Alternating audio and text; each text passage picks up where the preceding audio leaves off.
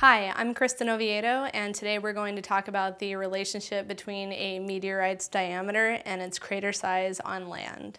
Most of you have some idea that the size of a meteorite is going to affect how big of a crater it leaves on land, and that is true, but today we're going to talk about the three specific attributes of a meteorite that are actually going to affect that crater size. So the first one we're going to talk about is mass, or M for short.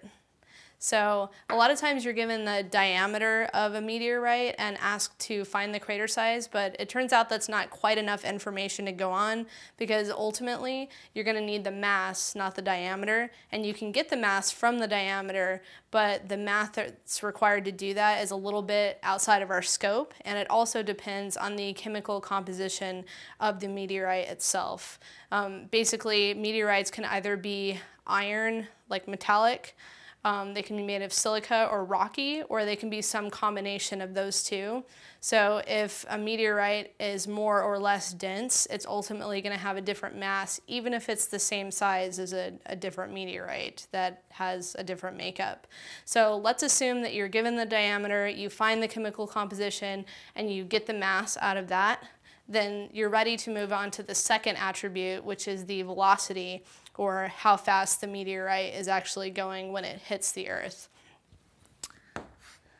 V for velocity. So it turns out that physicists constantly run into this problem where they want to figure out how much destructive power a moving object has, and that depends on the mass and the velocity, but you have to take them into account in slightly different proportions, and so they've come up with this quantity called kinetic energy that will allow them to directly compare different objects of different sizes and speeds and how much raw destructive power they have. So right now I'm going to show you a really simple equation relating those two things together so we can figure out directly how it relates to crater size.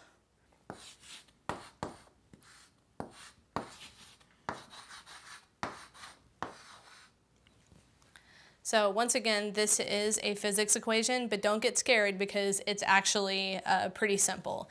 You just take your velocity and you square it, you multiply that by your mass, and then you take that number and divide it by 2, and that's it. Then you get the K, or kinetic energy. Once again, that is the measure of the raw destructive power that that meteorite is going to have. Those were the first two attributes that we talked about. The third one is actually the angle that the meteorite comes in and hits the ground at. So the shape of the crater is usually going to be round almost no matter what angle the meteorite comes in at, and it turns out that the craters are usually circular because the shock wave that occurs after the impact happens is approximately equal in all directions. It actually has very little to do with the size the shape of the meteorite. So most meteorites are, really random shapes. They're not perfectly spherical, and yet most of them can leave a pretty circular crater.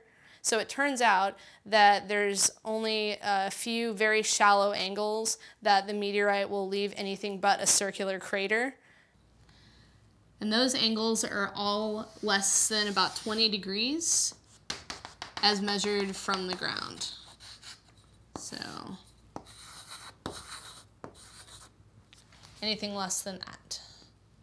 So now that we've talked about those three attributes, we can safely say that the mass and velocity are going to be the primary things that will determine the depth and the width of the crater, and the angle is going to be what determines the actual shape, which will usually be circular, once again, except for anything less than this angle.